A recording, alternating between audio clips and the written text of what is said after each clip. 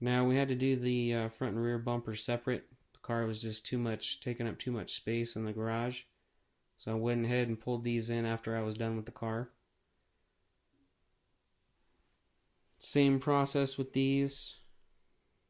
You can use the red or the gray scuff pad depending on if you're spraying the metallics, like I said, and sanding with 600 grit sandpaper.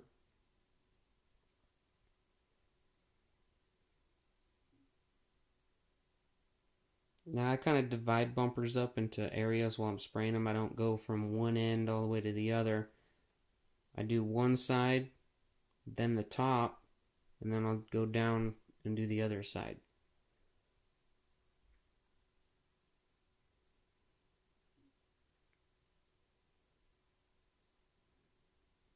Make sure you're waiting your dry times in between. You're waiting 10 minutes before you reapply a second coat. Just want to basically go until it's covered.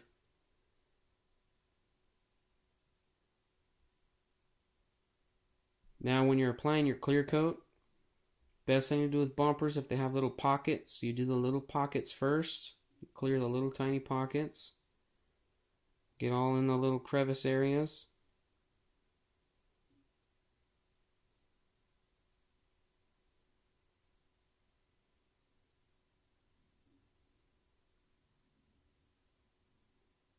And then that's the only time you're going to need to hit those pockets. You can get it out from the underneath them, get them from the back side,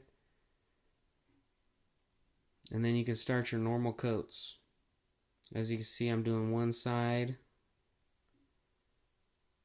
and then I'll go to the center.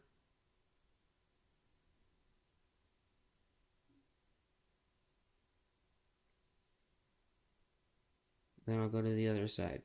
Don't forget your bottom edges. There you go, first coat. I'm going to wait about 10 minutes. Get back on it with the second coat. You're not going to hit the little pockets again unless they look a little funky to you, look a little dry maybe. Then you can get back in the little pockets, but you always want to do those before you do your coat.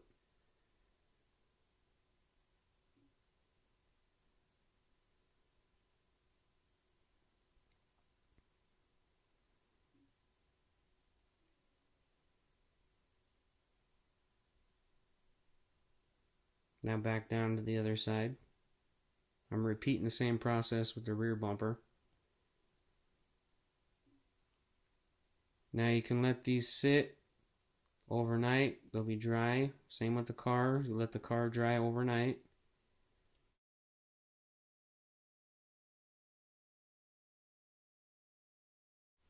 Alright, now that the car is all cured out, bumpers are all dry, you can reassemble everything. I went ahead and put a slash pinstripe on this, kind of finish out the design. If you had dirt in your clear coat, you can color sand and buff it for that show quality finish.